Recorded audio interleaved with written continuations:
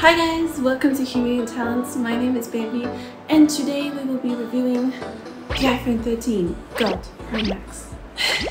So I recently had the iPhone 11 Pro Max, and because I've already had a Pro Max, I kind of felt right to go to another Pro Max. Just the size difference can take a while to get adjusted to, but yeah, I'm very happy and excited to open this, and I hope you guys enjoy watching the video. So there's like a little strip right at the back, so I'm just going to peel that off. And the moment we're all been waiting for. I'll wait. Let me see if I can do that in a bit more style. Okay, so there's another peel at the bottom.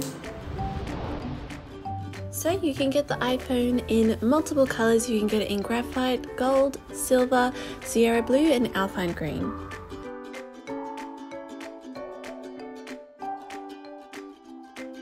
The front camera has a 12MP true depth, and the zoom has 3 times optical with 15 times digital zoom. The processor is an A15 Bionic, and the adaptive refresh goes up to 120 Hz.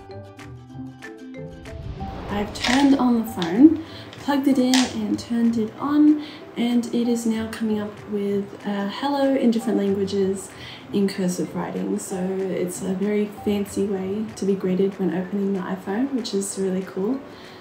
And now I'm going to swipe up to open. So now we're being, what language choice do we want? So I'm going to pick English, and then which country, Australia. So now it's setting the language. So now it's coming up with like a quick start, so that means bring your current iPhone or iPad near this iPhone to sign in and set up. If your other iPhone or iPad doesn't show options for setting up this iPhone, make sure it's running iOS or later. So I can pretty much grab my other phone, which I'm using to record right now, but I'll get my other iPhone, I'll set it up, and then I will come back to you guys. So now my iPhone is updating, so pretty much it was so easy to transfer over.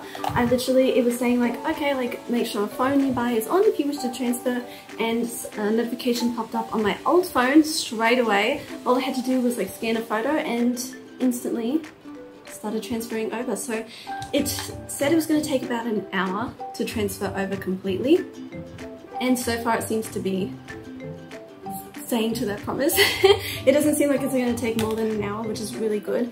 The difference so far between the iPhone 11 Pro Max and the iPhone 13, if you can see, this has like a thicker border, so it's a thicker frame and it's more flat, which kind of reminds me of the old school iPhones.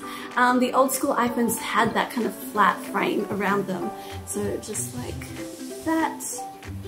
And I don't know if I would say it may be slightly heavier than the iPhone 11, but barely noticeable. And if you can see, it's slightly bigger as well, and these are both Pro Maxes. And then if we go to the back, the camera is also bigger as well. So I've heard it takes such good photos. I've heard it's one of the best photo phones at the moment.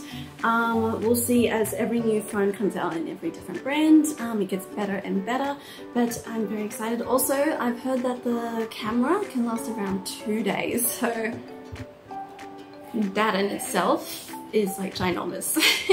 I'm really excited. I'm going to play around with it more. I'm going to like give it like, I would say like a week. I'll give it a week, and then I will be doing a complete review on, I think, its perks and maybe its cons if it has any. And yeah, so this was just the unboxing, and the sequel will come out next week. I hope you guys enjoyed this video. Make sure to like and subscribe to HUBient, and I will see you guys next time. Bye!